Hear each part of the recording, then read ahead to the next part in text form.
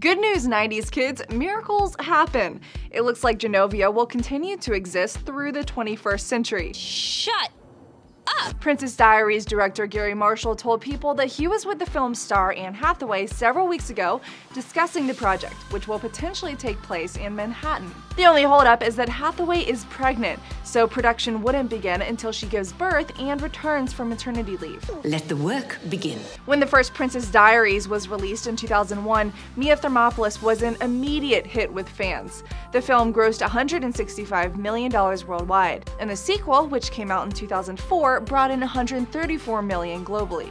It's time for mattress surfing!